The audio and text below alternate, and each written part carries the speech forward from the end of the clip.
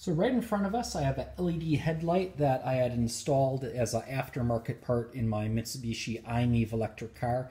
A lot of great things I liked about the car, but it didn't have LED headlights, so I installed a pair of these, oh gosh, probably about 2 years ago. But this light went out the other day, so I just popped the old incandescent bulb in.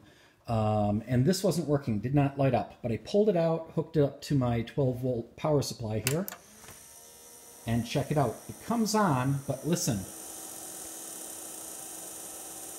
So there's two things here. One is there is a fan on the power supply, but if we can ignore that and just listen to this,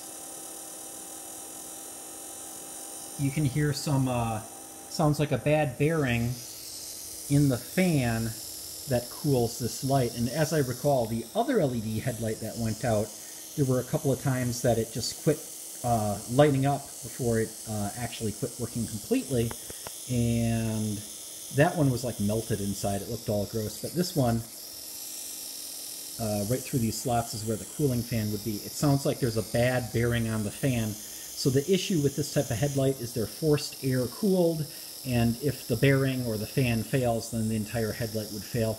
So right now, this thing still lights up, but looks like it's on its last legs. So if I was going to do aftermarket headlights again, there is another style that instead of having a little fan, it actually has some metal ribbon heat sinks on there that act as passive cooling instead of active cooling.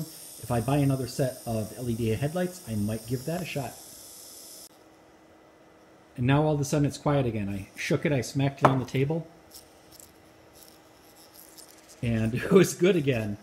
Go figure. Oh, there we go. So as always, check out the blog at 300mpg.org for photos and more information about this. Stay charged up.